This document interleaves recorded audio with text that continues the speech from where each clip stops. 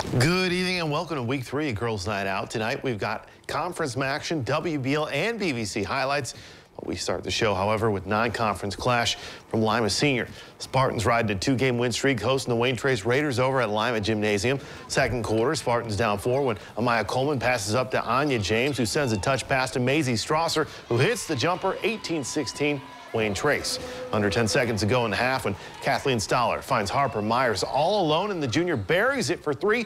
21-16 Raiders at the half. Third quarter, Wayne Trace picks up where they left off as Caroline Winans hits the smooth jumper. Lead extended to 9. Spartans trying to stop the bleeding, though, as Coleman with the nice floater in the lane that falls. 25-18 Wayne Trace. But in the end, the hot shooting from the Raiders too much as Winans again from long range. They win 42-34. At Bath High School, the Wild Kittens look to stay undefeated and earn their second league win, hosting 3-2 Shawnee. Indians trail by 5 early in the first. Grace Freiberger looking to narrow the gap, driving at the hoop and floating it in. Shawnee down 9-6.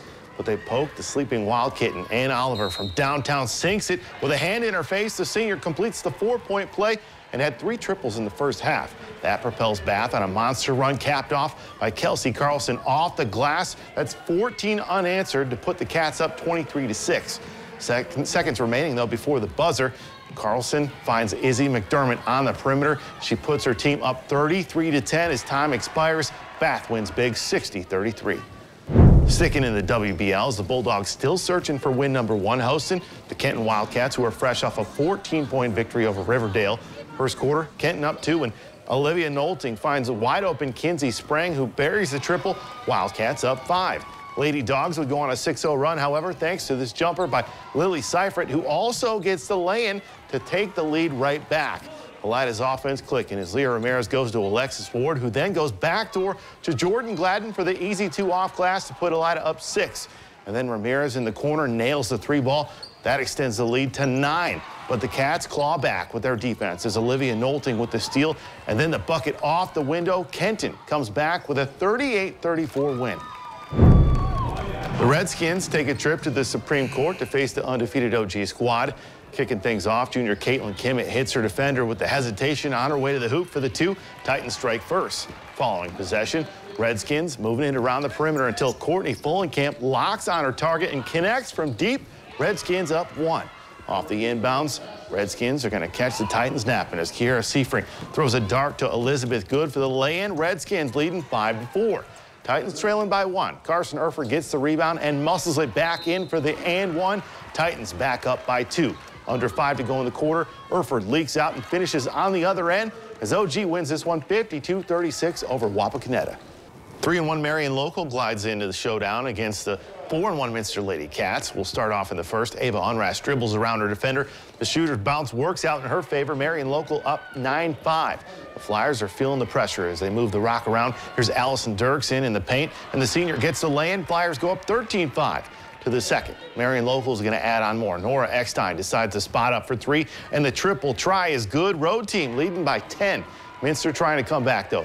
Addie Inskeep feeds it to Lydia Mesher. Wildcats still trailing by double digits, though, and Marion Local will pull away. Unrath with the ball. She gets it to fall. Flyers win this one 46-34.